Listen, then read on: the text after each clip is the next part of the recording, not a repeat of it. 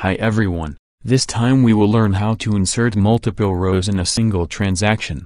Mainly it is necessary to insert the details of a table. The most common is the sale detail. We will use C# language, Windows Form, SQL Server and object-oriented programming. This operation is also known as massive data insertion. For example, here I have 10,000 rows that were correctly inserted individually. Now how to do this from our application? Well, there are many ways to do it, from a basic level, intermediate, advanced, efficient, not efficient, with good practices or bad practices, and being honest, it was difficult to choose which method to use in this tutorial, since many are just starting in the programming world, and others already have solid and advanced knowledge. However, performing basic tutorials leads to bad practices, inefficient and less safe. For example, on many occasions when we are beginners we do this, we execute each transaction to insert multiple rows through a loop. The first error is to open and close the connection in each loop. That has a serious impact on the database. In the same way it happens if you execute the loop from the presentation or business layer. Keep in mind that the loop must always be run in the data access layer. The second error is to concatenate the values in the text command. Mainly this entails two inconveniences. First, we are introducing security holes, that is, it is totally vulnerable to SQL injection. We also have to deal with things like the proper format of dates and put quotes around the text, and that is tedious. The correct way is to use parameterized queries, that is, to use parameters, to facilitate the appropriate format of dates and text and mainly avoid injection. Also keep in mind that the connection must be open before the loop, and close the connection after the loop. However, this does not guarantee that all data is inserted correctly. For example, suppose we will insert 10,000 rows, and in one of the fields we insert incorrect or null data. As a result 2 rows were not inserted. In the worst case, imagine that only 5,000 rows were inserted, and 5,000 rows were not inserted. That would be a serious problem. To solve the problem, we must trap all SQL instructions in a transaction and dump the data in a single transaction. If in case any unexpected error occurs, we simply reverse everything. That is, it will erase everything and no rows will be inserted. Imagine that it is like returning in time, and leaving it as it was before starting the transaction. On the other hand, many programmers prohibit the use of the add with value method. I disagree. Use it or not depends on many cases. Although it is true that it has the disadvantage of having to infer the type of data in the database for its query parameter, and in many cases this conversion is wrong, and the operation is expensive if you have thousands and thousands of rows in a table. Therefore, the solution is to know the type of data and then create a query parameter that uses this exact type. Obviously it is not mandatory, we can continue using the add with value method directly. Having clear the type of data and if it is done small queries, or the application and the database is small. In addition it does not make sense to declare the parameters again if stored procedures are used, since they already declare the parameters with the data types. In that case we must use the method add with value. And as I mentioned earlier, we must trap the instructions in a transaction, and dump the data into a single transaction. In case an error occurs, we simply reverse everything. We also have to use using blocks, that way discard the object's SQL connection, SQL command, or any other that implements the disposable interface. That way it is not necessary to close the connection or clean the parameters. It is also possible to execute a single text command, which turns out to be more efficient if a small number of rows is inserted. This method is limited to 2,100 parameters. However, if a large amount is inserted, it is better to execute the command in each loop, instead of creating a huge text command. On the other hand, we can also execute only one insert command with multiple values, coding we would have in this way, where we load the values through a loop. However, this is limited. It is only possible to insert 1,000 rows per instruction. Also keep in mind that the maximum number of parameters is 2,100 parameters. So the best approach to insert small numbers of rows is to insert multiple declarations in a single transaction, have a single parameter for each field and change the value in each loop, but it turns out to be less efficient when we insert hundreds or thousands of rows. We can also do it using the update method of the SQL DataAdapter class. Changes can be sent to the server individually or in groups. However, each statement is executed separately on the server, therefore you must also wrap the instructions in a transaction. If we look for speed and efficiency than a series of individual inserts, we can use table-valued parameters, either through an SQL statement or through a stored procedure. Table-valued parameters benefit from temporary caching, which allows for better scalability, and also has a lower startup cost.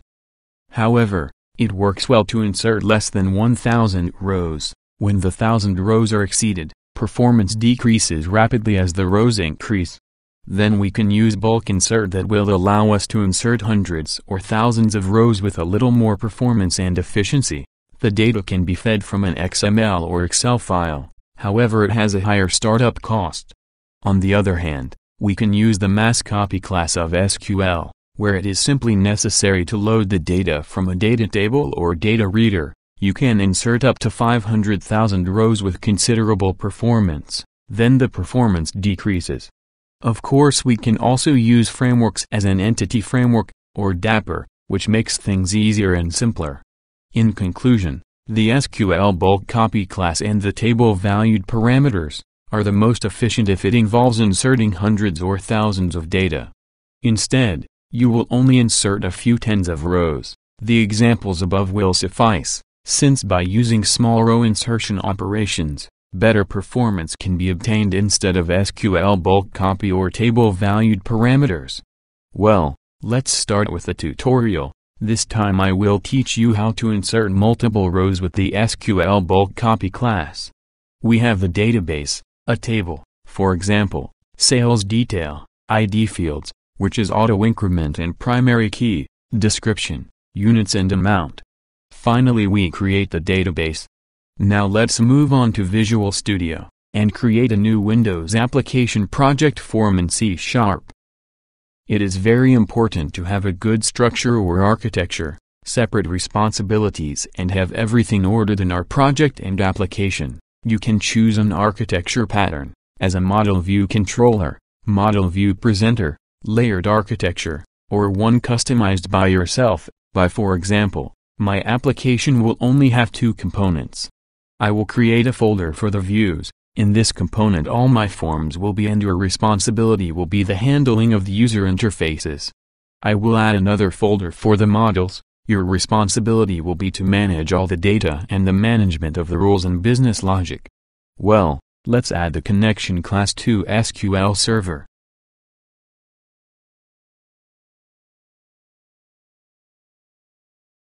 We import the DataSQL client library. We create a simple static method of type SQL connection to get the connection. Here we simply return an instance of SQL connection. As a parameter we send the connection string. Local server, we indicate the database, and we connect using Windows credentials. We add another class for the detail sale model.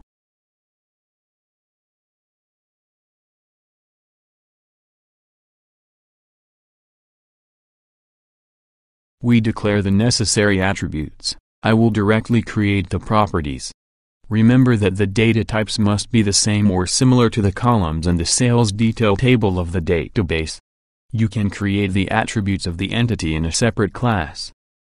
Well, now we will create an empty public method to insert multiple rows. As an input parameter, we declare an enumerable interface or list of sale detail type, named details list. We import the data libraries, and DataSQL client. First we create a table.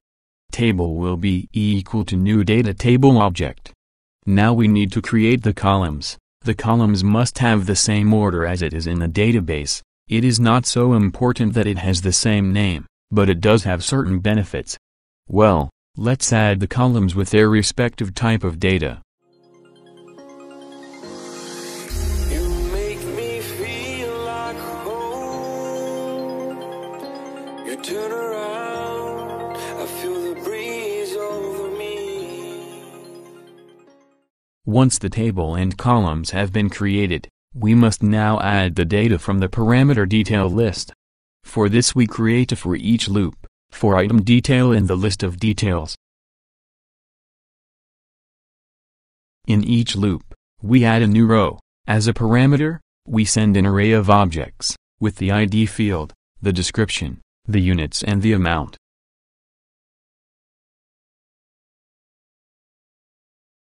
Do not forget to place the fields properly sorted, just as the data table and the database table were created. They can send a data table directly from the form. I do it with a list of objects, since most of the community with advanced level uses object-oriented programming with layered architecture, or other type of architectural pattern, and it is necessary to transfer the data in objects. You can also create a generic method that converts your list of objects to data table. Well, now we will insert the data from the table to the database. We create a using block, declare the connection variable, which will be equal to the class connection to SQL Server and its method of getConnection.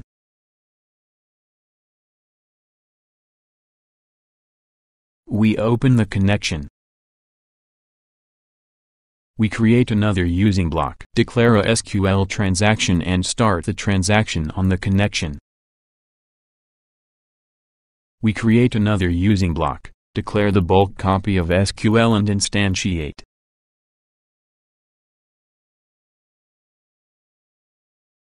This class needs us to send certain parameters. We have 4 constructors for this class. The first needs as a parameter, an instance of SQL connection, the second, a connection string, the third, a connection string and a copy option, finally, a connection instance, a copy option and an external transaction.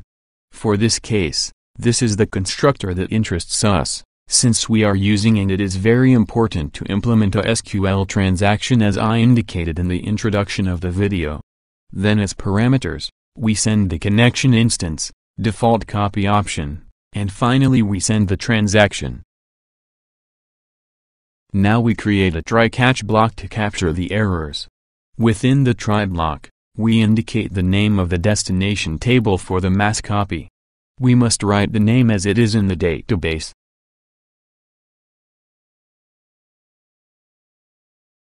Then we indicate that you write the data on the server with the data contained in our table.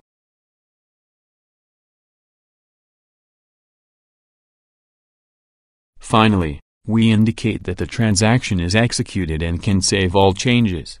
In the event of any unexpected error, we simply reverse everything, and optionally close the connection. Remember that the using blocks guarantees to automatically execute the dispose method of an instance that implements the disposable interface. That is, when we use the using statement, we do not need to explicitly discard the object in the code. The using statement takes care of it. Therefore it is not necessary to close the connection of the SQL connection object, or clean the parameters of SQL command, since the object will also be removed when the codes within the block are executed, and the connection will be closed, without explicitly calling the method close, and this will happen even if an exception occurs in the try-catch blocks. Well, that's all in this class. Remember that you can declare the entity's attributes in a separate class, and you can create a single generic method that converts any list of objects into a data table. Well, we go to the form, and insert a data grid view.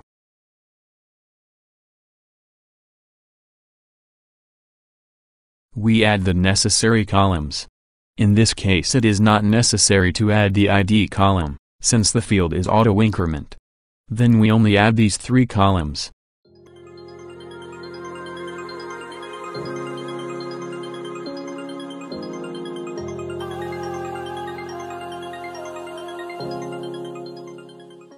Now I will prepare the logic of my data grid view. I will indicate that no rows are automatically inserted at the end of the rows, and I will add a row manually. Now I will have a new row added every time I press the Enter key, and focus on the first cell in the last created row. This is optional. Obviously you will add the data from text boxes or another source.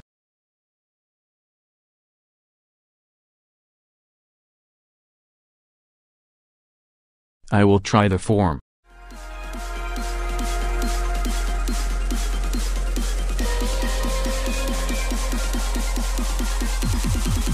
I'm calling for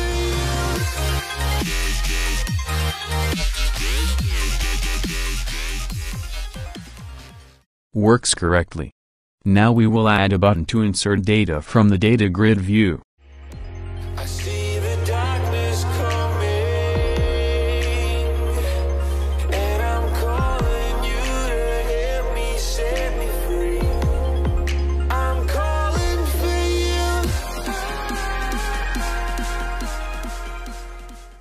you. We create the click event of the button, and import the models folder.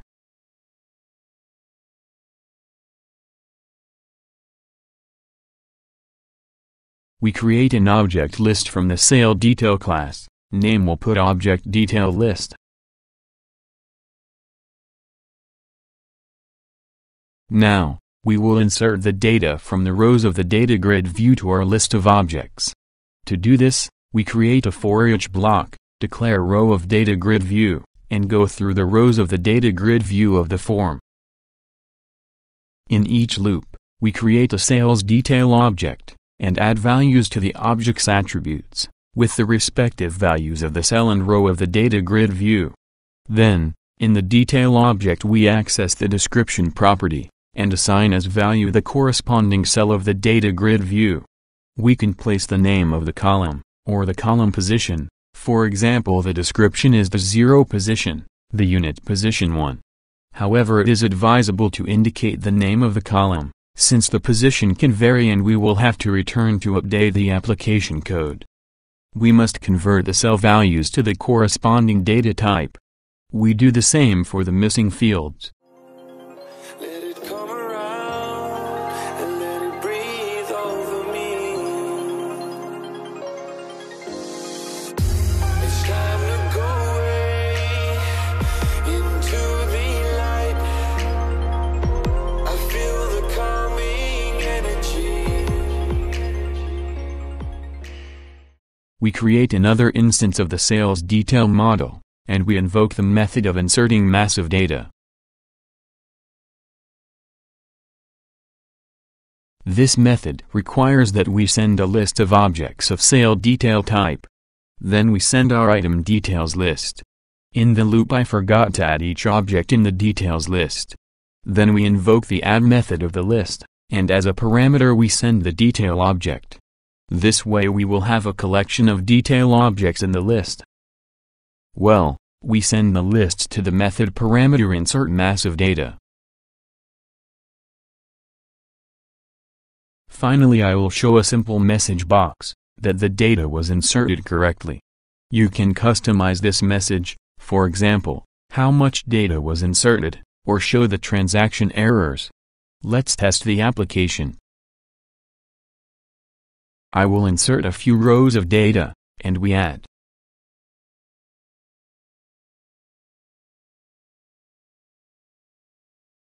The data was inserted correctly. Now I will insert other data. You turn around, I feel the breeze over me. You watch your dreams unfold. The application works correctly. In this way we can insert thousands and thousands of data. However, remember that if you only need to insert a few rows as in this case, it is better to use these methods shown, since you get better performance and efficiency. Also remember to use parameterized queries to avoid SQL injections. Well, I hope you liked the tutorial. Greetings to all and until next time.